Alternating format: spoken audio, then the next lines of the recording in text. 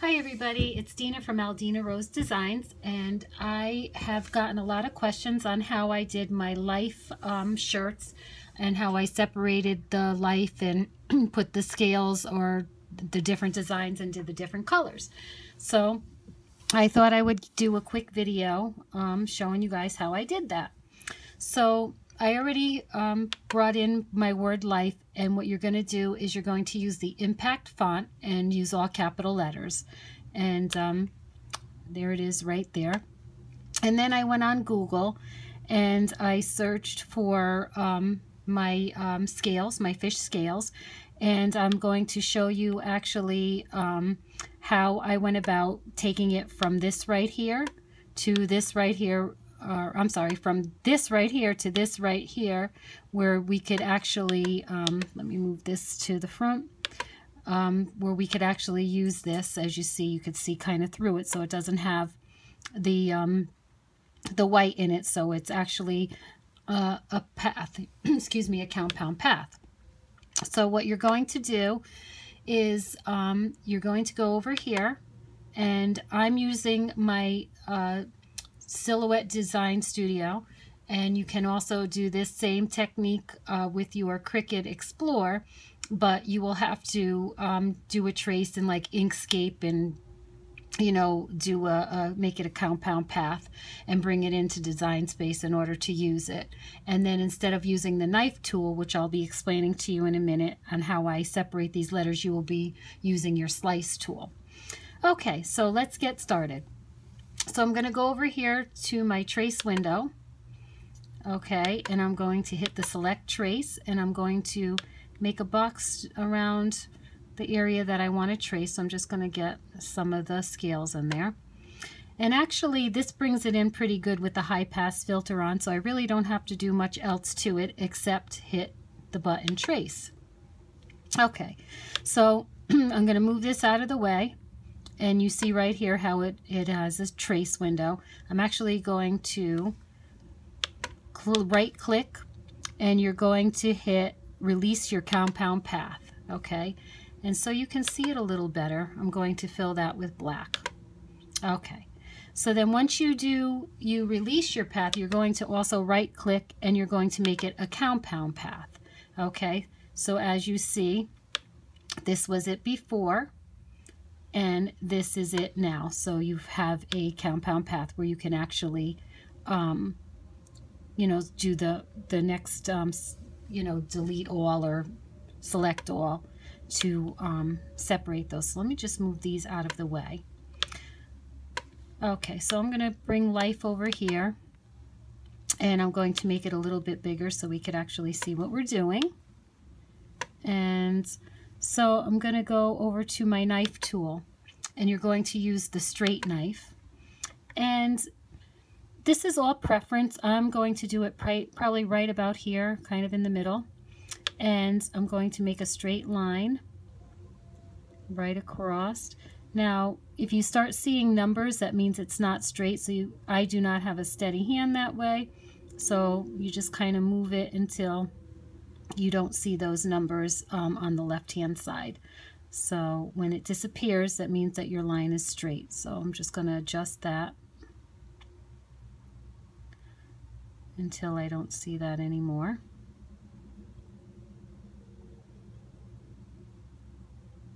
Oh, almost.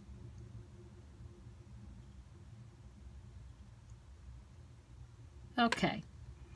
So that's nice and straight. I'm going to go over here and get rid of my knife to my select tool. Okay, so now you'll see the break here, which means that the letters are separated. So now what I'm going to do is I'm going to click on this. I'm going to hold my shift key, and I'm going to click on each of the other letters. I'm going to right click, and I'm going to group those together. Okay. Then I'm going to do the same thing for here. I'm going to click on that, hit my shift key, and I'm just going to right click, and I'm going to group those together. Okay. So now I'm going to show you. So if you click on your upper part, and you'll see that you could actually change the color. So now you'll have two different colors on the bottom there.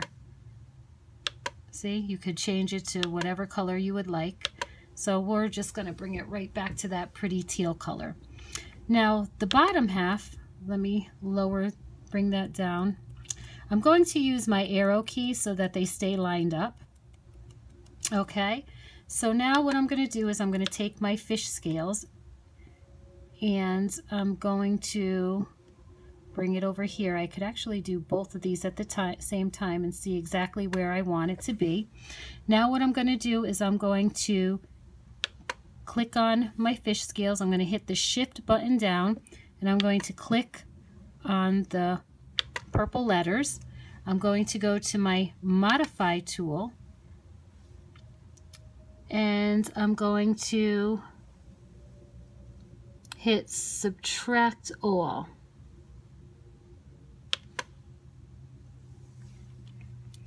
All right. Well, for some reason, okay, hang on. We're going to click on that. We're going to hit the shift key. I'm going to hit the purple letters. And we're going to subtract all. And we're going to move that out of the way. And there you see where you have your fish scales. Now I'm going to move it over to here. And let's see if I could get all of it on there. Let me move it a little bit.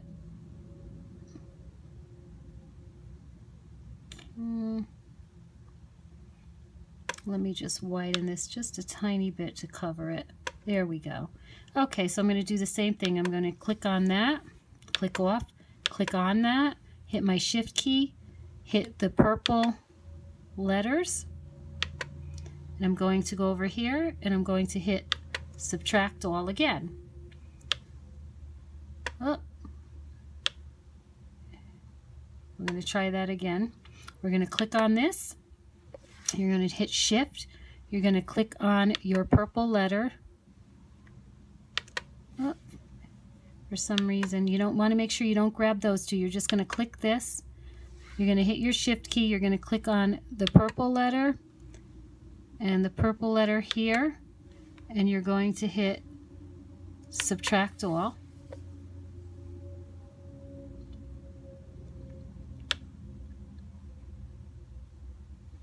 And for some reason it won't. Oh, I know what I did. Okay, let me ungroup these letters. There we go. Okay, so now we're going to do this. We're going to hit that, the shift key, the purple letter, and then we're going to subtract all. There you go. Okay, now I'm going to group these together again. So we're going to click, or actually I'm just going to drag my tool all around just to group those all together so we don't lose any pieces. There we go. Okay, so now those are all grouped together and we're going to move them right back up so that they're connected. Okay, and see, so now you have your different colors, and you could even change the bottom half if you want to do green scales, you know, to make it a little bit more mermaidy. All right, so now what I like to do, and this is a preference, but I always like to do an offset because I always like to do my offset in black because I think it makes it pop. So we're going to right click and we're going to hit offset. And the default for offset is 1.25. I'm going to go in and I'm going to do 0.57 and I'm going to hit apply. Oh. Let me hit the offset again. That for some reason that made it something happened. Sorry about that, guys. That's good that we have a delete button. Okay, we're going to try this again. So we're going to right click, and I'm going to hit the offset. And I'm going to bring it down.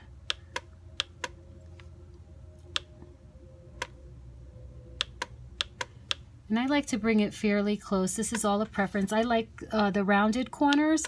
You can also go ahead if you wanted to, and you could do the corners, the regular corners, but I tend to like the way it looks with the rounded corners. And I'm going to bring this in quite a bit.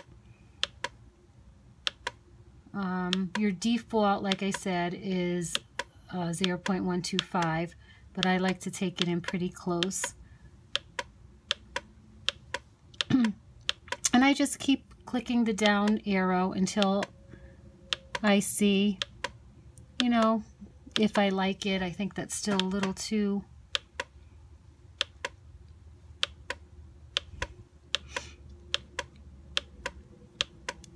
And you could see it's the red lines. You could see how they're moving. A little bit closer and a little bit closer.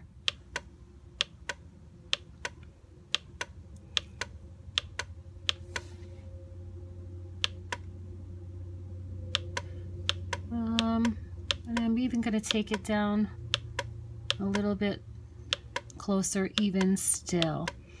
I want to kind of get it just enough so where you can see the offset, but so that it's not actually overpowering it.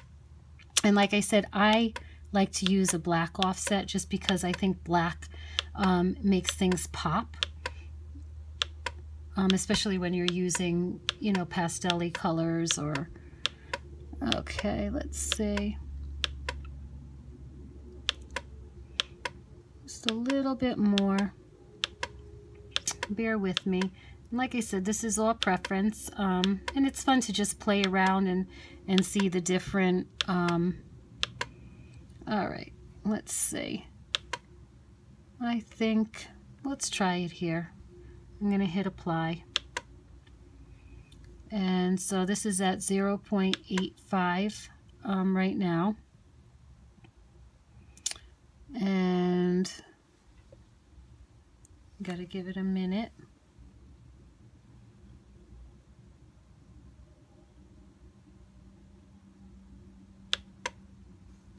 And for some reason it's a little bit taking its time this morning.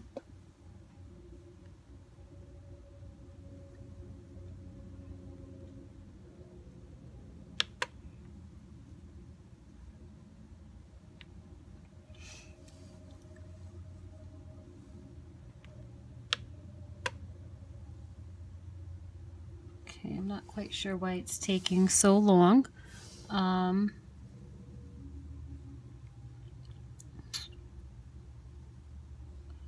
But it is giving me a little bit of trouble this morning for some reason when I go to use my offset. I'll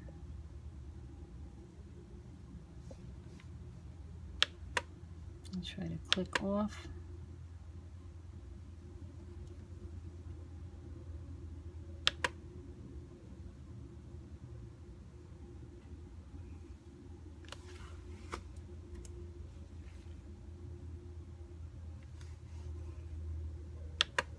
Just going to give it a few more minutes because it won't let me move.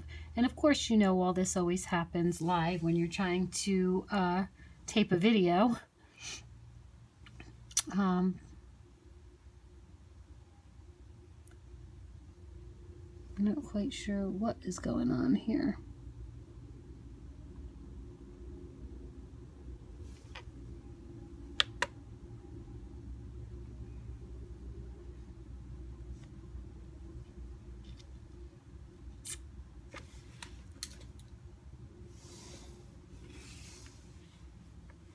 Okay.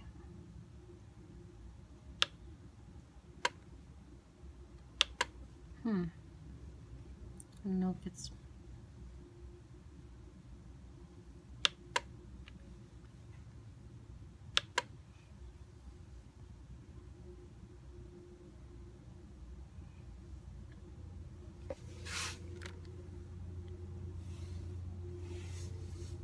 Okay, here we go. Finally. So, we're going to go over here and we're going to fill the offset with the black. Just going to go here and just click the line here, and then I'm going to go, okay, let me just go in and I'm going to get rid of this line color. Okay, there we go. Now you can see it better. All right, so it took a little bit there. I don't know what was going on, but here you can see that you have your upper half and your offset, which kind of makes it pop a little bit. And like I said, you can change these to any color you want. You could do them individual colors, and that basically is how you do it. So I hope this helps. If you have any questions, please let me know. Have a great day, guys. Bye.